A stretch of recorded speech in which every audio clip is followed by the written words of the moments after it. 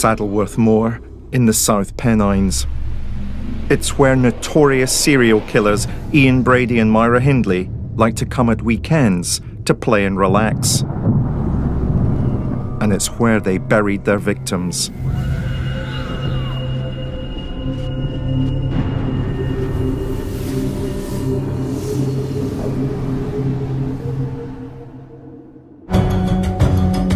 Their horrific crimes, torturing and murdering children, will keep the Moors murders always in our memories. My name is David Wilson. I'm a criminologist, and I've interviewed and worked with dozens of serial killers. Ian Brady, however, is unique.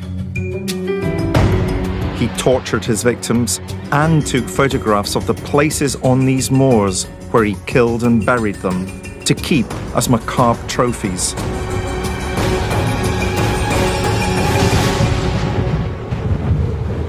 I want to understand Brady's murderous career and how he was capable of committing such appalling cruelty against children. To do so, I need to revisit his crimes and think carefully about what they tell us about Brady the man and the murderer.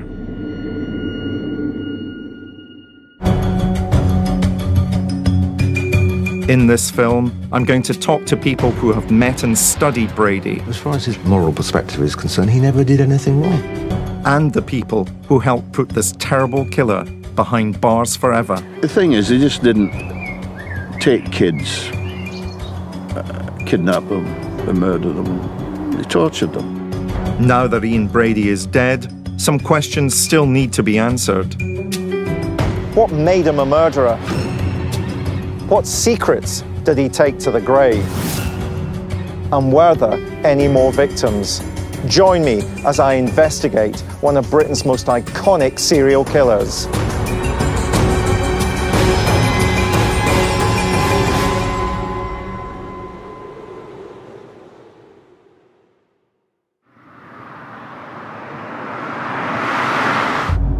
As a criminologist, I've talked to many murderers and serial killers. They're usually uncommunicative. But Ian Brady is unusual. He speaks out. He's written thousands of letters, both campaigning and personal. And he's the only British serial killer to write a book. Jailed in 1966, he spent the last 25 years in Ashworth High Secure Hospital after being diagnosed as schizophrenic. In 1999, in protest against conditions there, he went on hunger strike and was tube-fed against his will for the rest of his life.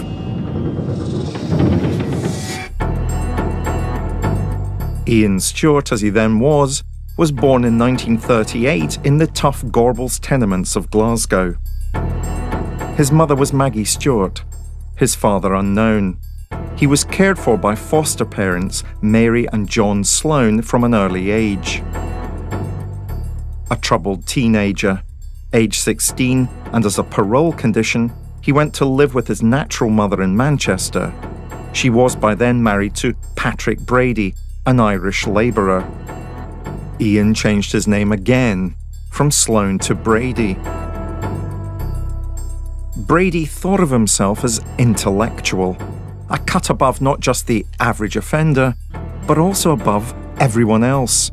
Not for him a 9-to-5 life dominated by work and wages. He wasn't just an ordinary man. He was a superman, at least in his own eyes. Brady started work as a stock clerk at Millward Merchandise, a chemicals company. And in 1961, at the age of 23, he met an 18-year-old secretary, Myra Hindley. In Myra, his willing pupil, he had at last found someone to share and realize his violent and murderous fantasies. It was a meeting that would spark a violent killing partnership, what psychologists call a folie à deux. Chris Cowley, a forensic psychologist, met and corresponded with Brady during his lifetime, and I wanted to know what role Hindley played in igniting Brady's murderous instincts. Clearly, the relationship that dominates Brady's life is the relationship that he had with Myra Hindley. So you and I professionally might call that a folie à deux, but yes. What does that mean? Well, it's almost like a shared madness. You've got two people heading off in a direction which could be potentially dangerous or potentially extremely antisocial, and they kind of hook up together. They reflect off each other. So with Myra Hindley there with him, he could do a lot more than he perhaps would have done on his own. She didn't feel like she was doing anything wrong. He didn't feel like he was doing anything wrong, and together they became a horrible pair of monsters. Between July 1963 and December 1964, Brady, with Hindley, a willing accomplice, is known to have raped, tortured, killed, and buried 4 young victims on the moors.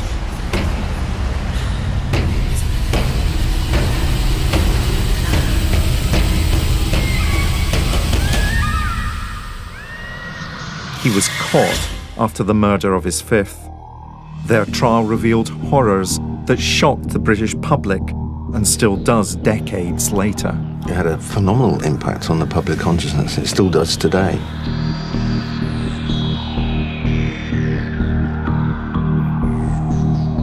At the time, the crimes that they committed to kidnap, rape, and strangle little children was almost unprecedented. It was just a huge shock. It was in every newspaper, it was on every television station. People were saying, how could a woman, protector of children, how could she be involved with the sexual killing and strangling of little girls and little boys? It was just, I mean, so she was sort of like the epitome of evil. During his many years in prison, Brady corresponded with a chosen few. Chris Cowley was one of them. But he talks about killings in the third person, doesn't he? Yes. He's not communicating directly about what he did with you. He calls it analysis by hypothesis. Analysis by hypothesis. What does he mean by that? Basically, he will describe what somebody might have done in a situation when they're involved with the murder, how the circumstances might have occurred, or how the person might have felt. He would never say, I felt like this, yeah, or I did that, or Myra Hindley did that. It was always, well, the girl might have done that, or maybe the man felt this way. And so you have to kind of read between the lines. These murders, referred to so obliquely by him, were no doubt fueled by Brady's sexual fantasies. Fantasies of power, dominance, control. Hindley's involvement had allowed him to fulfill these. But when he tried to recruit another follower to join him in axing to death his 5th victim, it all went wrong for Brady.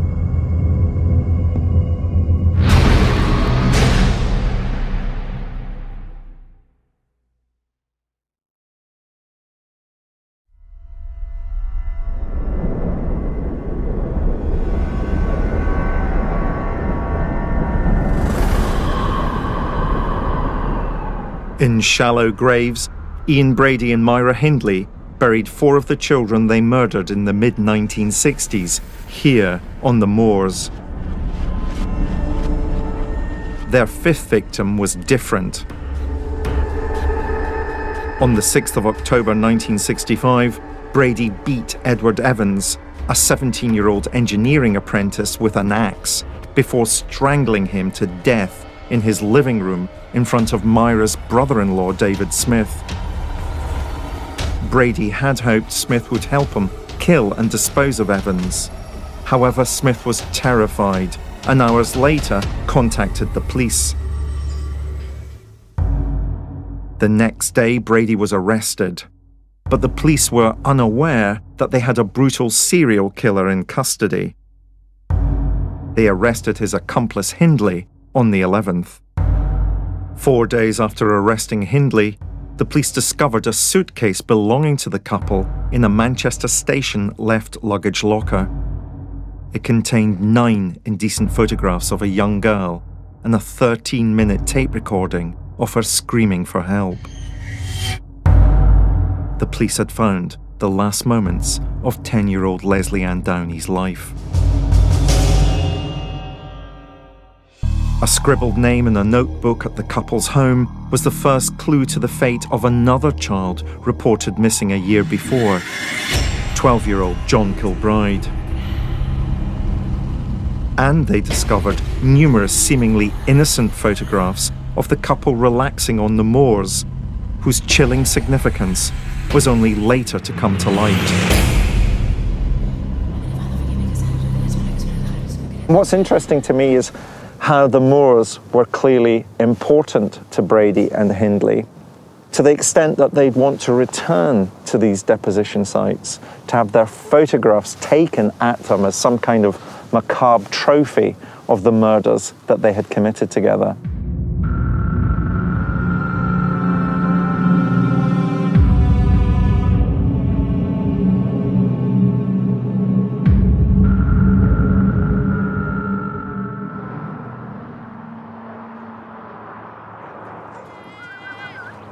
Chris Crowther's family have farmed this bit of the moor since before Brady and Hindley turned it into their killing fields.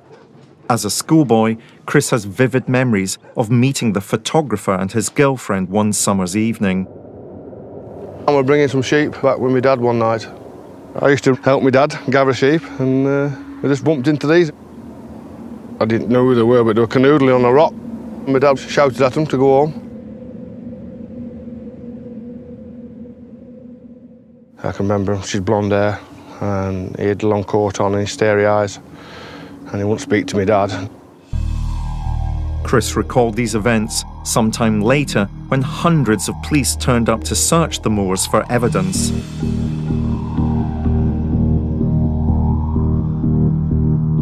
There was photographs given to my dad to recognise areas where presumably bodies had been buried. My dad identified the area which he recognised because his dog had been sniffing around the area when he gathered some sheep.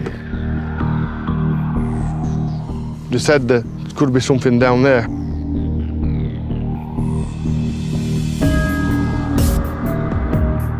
New recruit Bob Spears joined in the search, crisscrossing the moors looking for the children's graves. He was to make a horrifying discovery. I wandered away up the tops. In the distance, when you look across, is these reservoirs. And it's silent, quiet, you could hear nothing. As I'm on my way down, I saw a depression in the peat. Just a hollow filled with water. But sticking up out of this water was what I'd later describe as an old withered stick. And I could feel something soft under the water. At the end of an exhausting day of searching, Bob's belief that he had found something initially met some resistance. I was getting nothing but aggravation. There was a uniformed sergeant, and he continually went on. I was wasting time.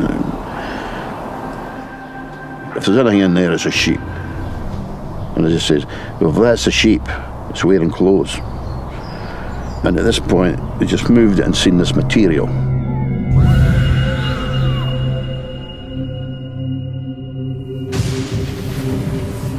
Bob's persistence paid off.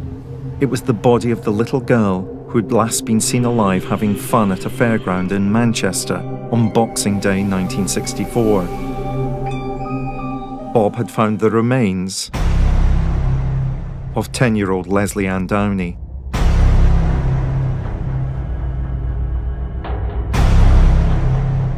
There had been a gas main put here 6 months previously, and they'd buried Leslie Ann Downey in the spoil of the gas main. John Kilbride's body was found 5 days after Leslie Ann's. 12-year-old John had gone missing in October 1963, over a year before Leslie Ann. His shallow grave was discovered just across the road from hers. The police had found the bodies of the 2 children they knew to be missing. Brady and Hindley both vehemently denied the murders at the committal hearing in October 1965.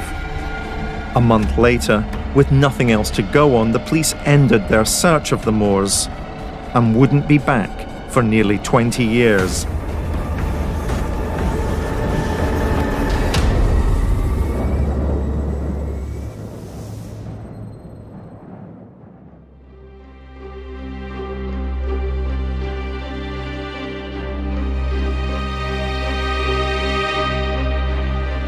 Policeman Bob Spears came face to face with the killers when he gave evidence at the Moors murder trial at Chester Assizes in the spring of 1966. That's when I saw Brady and Hindley across the dock. You looked at them and they just stared across the dock at you.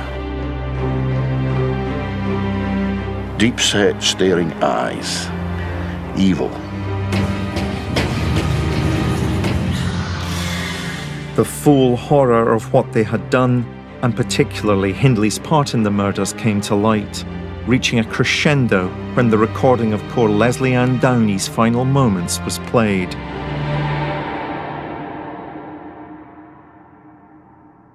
When the tapes were played in court, people were devastated. Hardened policemen were bursting into tears listening to those tapes. They just didn't take kids, kidnap them, and murder them. They tortured them.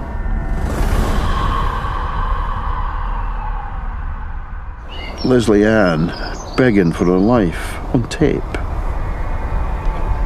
You'll never know what the wee kid went through.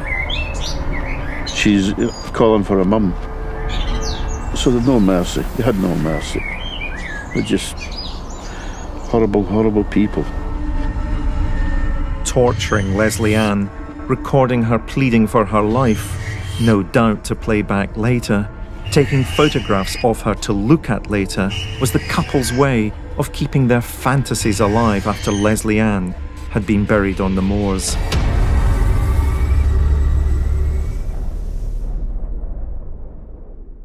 Hindley claims, as she does with nearly all of the killings, that she was in another room, she was running a bath. Brady himself has stated that Hindley insisted on killing Leslie Ann Downey. You know, she decided that she wanted to do the murder. It was her turn, and she strangled her with a length of cord. And when they found the photographs of Leslie Ann Downey that had been taken in the room where she was killed, in the suitcases that they'd hidden in the left luggage Manchester station, it was Hindley's fingerprints that were all over them, not Brady's. So she'd obviously been looking at them and touching them. The tape and the photographs were the sickening trophies of their joint enterprise.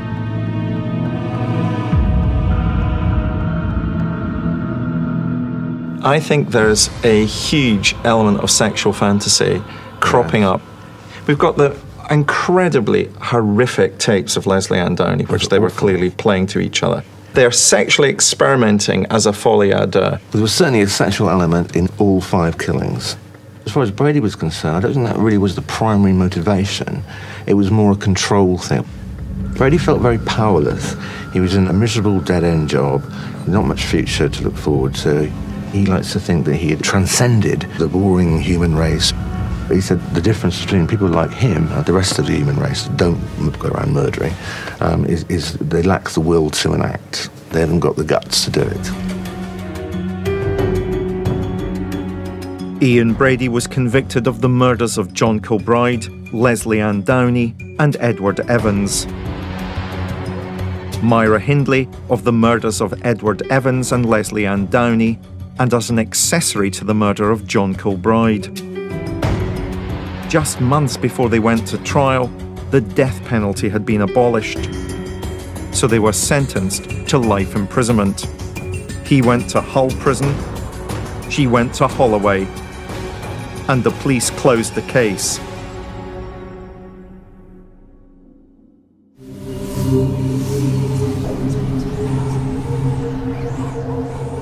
But there were rumours that more children were buried on the moors. And over the next 20 years, newspapers ran stories about other children who'd gone missing when Brady and Hindley had been active. Fred Harrison, a Sunday newspaper journalist, wanted to find out if the rumours were true. I was embarrassed by the fact that the newspapers were exploiting the Moors murders for the purposes of selling newspapers, when all the time there were grieving mothers who needed to know where their children were buried. No effort was actually made to try and help those mothers. So I felt that if I approached Brady carefully, in the fullness of time, it might be possible to end up achieving a result. Fred contacted Brady, now in Gartree prison, and asked if they could meet. The answer came back, yes. I was told that I couldn't meet him in the visiting room because this man had to be kept apart from the rest of the prison population.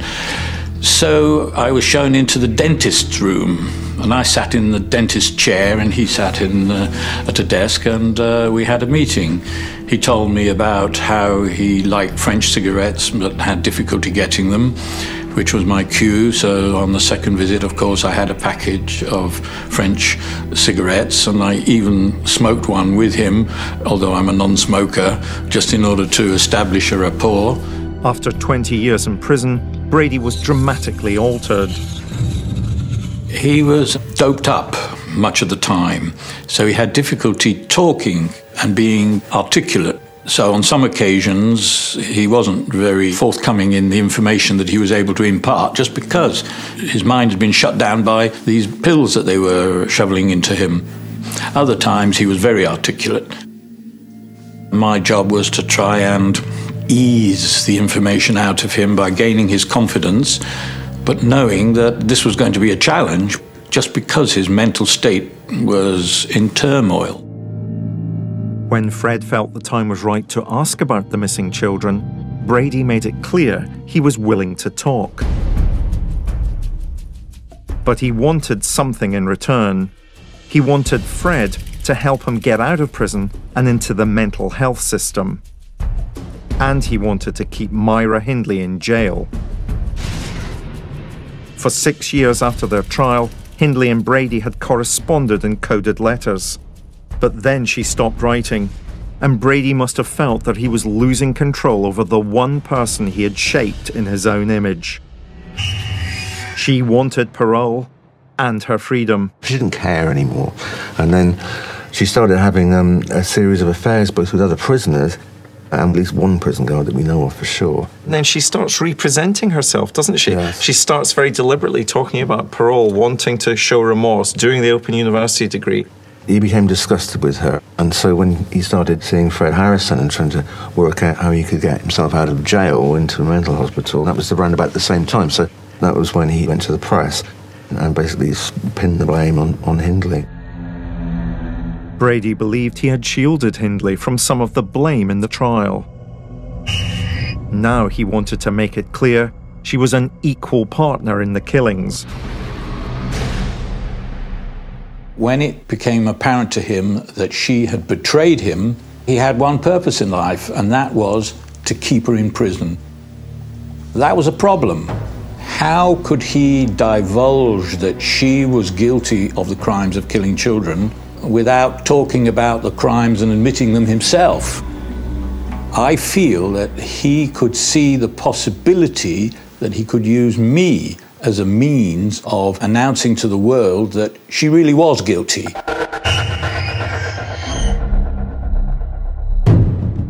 Finally, Fred was about to discover what Brady had kept secret for 2 decades.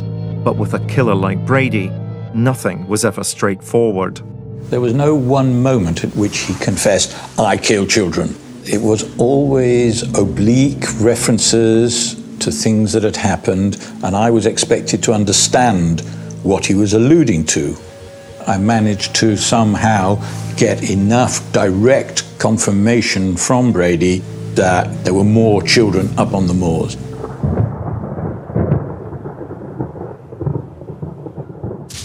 The story exploded across the front pages.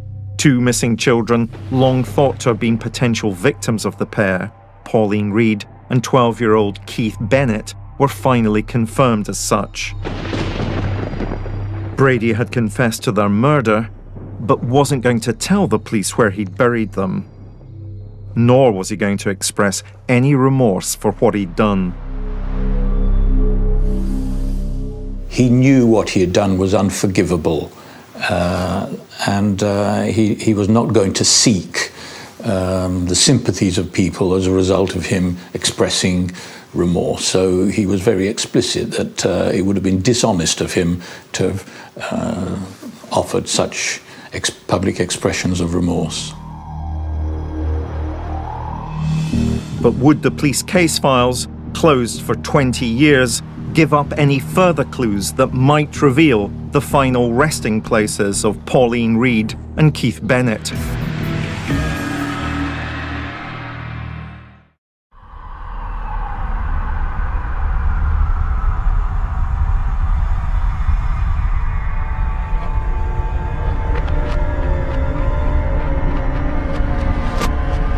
Here, on Saddleworth Moor, north of Manchester, the bodies of Pauline Reade and Keith Bennett lay hidden for more than 20 years. Their brutal murders might never have been discovered if reporter Fred Harrison hadn't persuaded Brady to confess.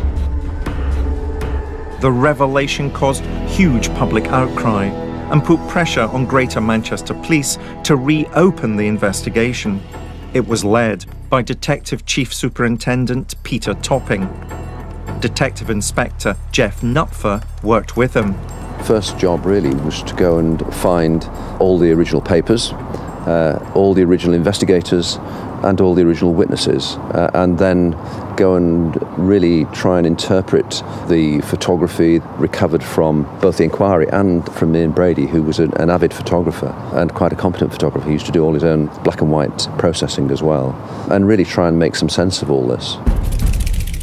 Brady took hundreds of photographs, mostly of himself and Myra, in scenic locations, many of them on the moors. During the first investigation, the police discovered the couple liked to take pictures of each other standing by their victims' graves. This was the grave of John Kilbride. And this, Leslie Ann Downey. Now the police accepted that there were more graves to be found. Some wondered how many more bodies these macabre photographs might point to. If we look at these incredible photographs, do you think this implies something about Brady and Hindley being proud of what they did? Oh, they're definitely trophies. I mean, just look at the way they're standing. Look, big smile on their face, and standing on top of the grave. Big smile on his face, standing on top of the grave. They were literally dancing on the graves of their victims and collecting trophies. It was all the trophies that got them imprisoned. That was the evidence that we used in court. There was no denying it. There were tape recordings of the little girl being tortured, photographs of her naked in pornographic positions, pictures of them standing on the graves. 6 months after his confession to Fred Harrison, Brady left the prison system and was transferred to Ashworth High Secure Hospital in Merseyside after having been diagnosed with schizophrenia. In December 1986, Hindley, who'd always denied her involvement in the killings, admitted the 5 murders, in the hope that a show of remorse would help her win parole. She took the police to locations on the moor to try and find the missing graves. Myra Hindley was a very intelligent woman, very manipulative woman as well, and she had come to this clear decision that she was going to assist. And once she'd made that decision, she gave us 150% support. There was no doubt about that at all. And she was not frightened to say things that implicated her in these appalling murders. Hindley went to places she and Brady had gone to when he was, as Brady had phrased it, doing another one. After 100 days of searching, the police finally found the body of 16-year-old Pauline Reade. They must have given a bit of information to the police, and they dug on the edge of the peat there and found Pauline shortly afterwards. But where was Keith Bennett's body? Not to be outdone by Hindley, 6 months later, Brady returned to the moors he had made so infamous. The police hoped he would help them locate the 12-year-old's grave. The police searched for 6 weeks, but found nothing. We knew from Mary Hindley where they'd parked the car on these outings onto Saddleworth Moor, and we walked onto the moor via the same route. So there was clearly a lot of consensus in the accounts. He was difficult to deal with throughout, and I can always remember on one occasion saying words to the effect of who's moved that hill, which kind of scuppered it somewhat, you know. The police took Brady back to the moors one last time on the 1st of December, but to no avail. Brady's help gave no peace to Keith Bennett's grieving mother, Winnie Johnson, who longed to give her son a decent burial. I'm reasonably satisfied that when we took him onto the moors on 2 occasions, he was genuinely trying to get his bearings and point out where Keith was buried. But sadly, it's a very barren place, something of a wilderness, and it's not easy to find someone's bearings, even after a 5-year break, never mind a 20 or 30-year break.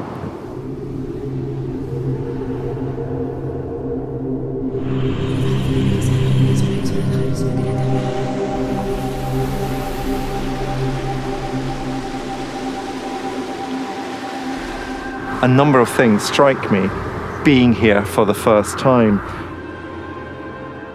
Isn't it interesting that the bodies of the 2 girls who go missing are found on this side of the road, and the body of John Kilbride is on the other side of the road?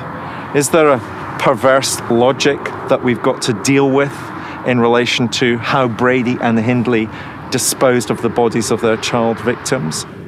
And one criminological reality is this, that serial killers don't stop until they're caught, and that the timeline between their murders gets narrower and narrower as their kill count increases.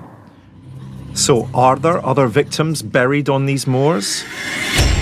Certainly other children went missing whilst the moors murderers were active in the mid-1960s, and there's an unaccounted for lull in the killing spree. Their first victim, Pauline Reed, was murdered in July 1963. John Kilbride 4 months later, in November of the same year. Keith Bennett was killed in June 1964, 6 months after John. Leslie Ann Downey just over 6 months after that. Then there's a gap of nearly 10 months between the murders of Leslie Ann Downey and Edward Evans. What were Brady and Hindley doing in that time?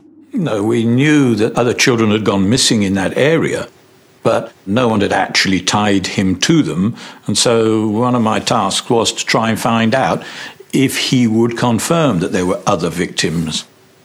I reached the conclusion that there are other victims of the Moors murderers. Brady clearly intimated to me that there were such victims. I cannot now prove it, but nonetheless, I am satisfied that we still do not know the full extent of the killings executed by his little killing cult. One witness believes he saw Hindley and Brady on the moors during those 10 months. In the spring of 1965, Eric Marsden and his family stopped for a picnic in a lay-by on the A628 that crosses the South Pennine Hills, when they were struck by the strange behaviour of a man and a woman. Where that fence dips down in the middle, that is where the lay-by used to be, and where we were sat in the car.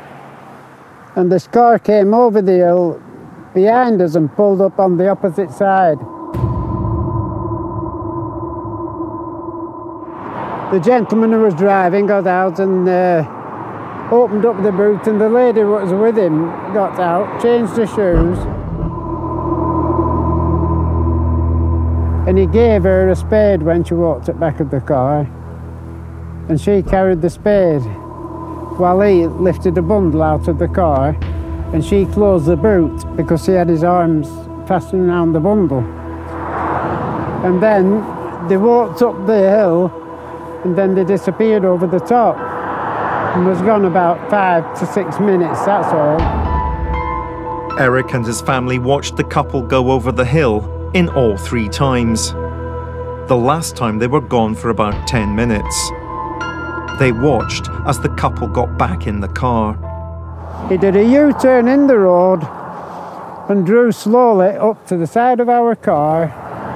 She won her window down with Mayor Hindley, and she just leant out of the window and looked Margaret straight in the face, and she says, "You effing nosy bastards, have you seen enough?" And then she leant back in and said, "Ian, drive on." Many years later, in 1985, Eric made a formal statement to Manchester CID of what he had seen. And he just wouldn't accept my story or believe it at all, because he said Ian Brady can't drive. There's no way would he believe that Ian Brady could drive. I said Ian Brady can drive. I've seen him. Brady was known to ride a motorcycle, but did not hold a driving license.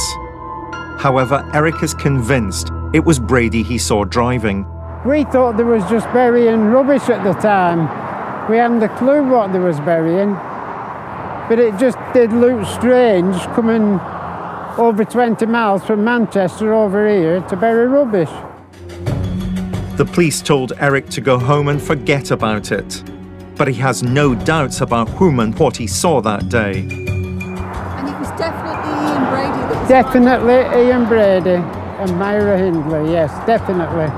I put my life on that. But has too much time passed to find out today if there are yet more victims of the Moors murderers?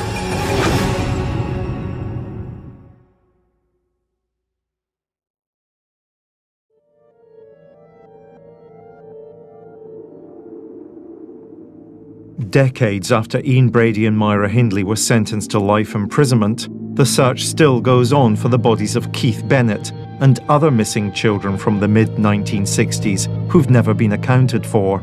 I will never give up, never in a month of Sunday. If it takes me to my grave, I'll carry on till then. These mounds are throwing us out a metre. Yeah. Davy Jones and colleagues from the International Rescue Centre in Wales are conducting their own investigations based on Eric Marsden's witness statement.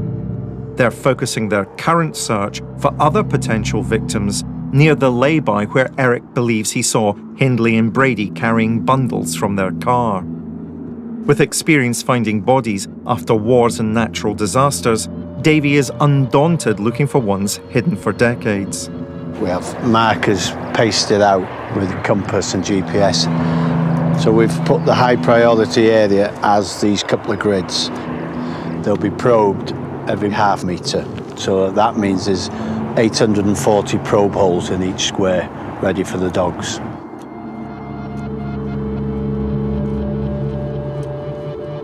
We've had bodies 15 feet down. In water, we've had it down to 50, 60 feet. Find it, yeah. They've had bodies that have been buried 40 years. So it's pretty good. Brady was last seen on these moors trying, he claimed, to locate the graves of Pauline Reed and Keith Bennett in 1987. The police returned to the search area a further 6 times between 2003 and 2009. But as yet, no new evidence has been found. Brady had previously told Keith Bennett's mother, Winnie Johnson, that he knew to within 20 metres where her son was buried. But, in return for revealing this information, he made unrealistic demands, including a day as a free man with alcohol, as well as being given the freedom to kill himself if he so chose.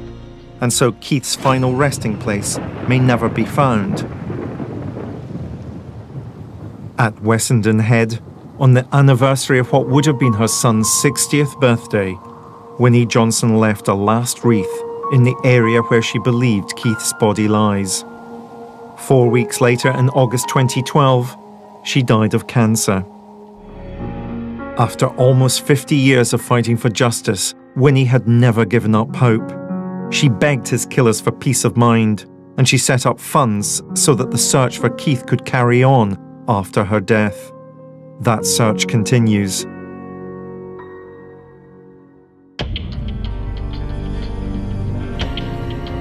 Before Brady's death, I asked Dr. Chris Cowley why he thought Brady always refused to reveal where Keith's body lay. Just say he did manage to successfully locate what's left of Keith Bennett. Then that's it, that's all over for Brady. He's got no more currency. He's like a gambler who's bet everything now, and that's like his last chip. Once he throws the dice one last time, it's all over. And he's got no bargaining power anymore. In December 2011, Brady won his appeal for a public mental health tribunal to rule on his sanity. He said he wanted to go back into the prison system where he might carry on his hunger strike without being force-fed. He wanted, he said, to die. But many felt he did not have the right. Why let him have what he wants? Just, no. If you're suffering and hanging on like that, let him hang on. He did it to the others. He made them suffer. Because you not only got the victim, it's the families, the relatives, all down the line. They all suffered. I found it difficult to accept that someone as resourceful and manipulative as Brady, our philosopher serial killer, couldn't have taken his own life if he had really wanted to kill himself. He's certainly got the intelligence to work out a way of doing it. I mean, it's not rocket science. He had shoes with shoelaces on. He could make a noose, hang himself. He had bed sheets he could tear into. You know. So why doesn't he do that? I think he's too scared. He wants to die because he's so miserable and depressed. I mean, if anyone watching this thinks he's having a cushy time in a mental hospital, just forget it. It's a nightmarish place to be. So he definitely wants to be out of it. But he doesn't want to do it himself. I know maybe he hasn't got the guts. A week before his public tribunal was to consider his case, in August 2012, Brady had a seizure, fell and hurt his back. The hearing was postponed and Brady died before it could reconvene. People sometimes try to determine Brady's humanity by asking him to show remorse. In my experience, serial killers never show remorse. They can't. They enjoy what they do. And sadly, Brady, like most serial killers, liked to control and kill.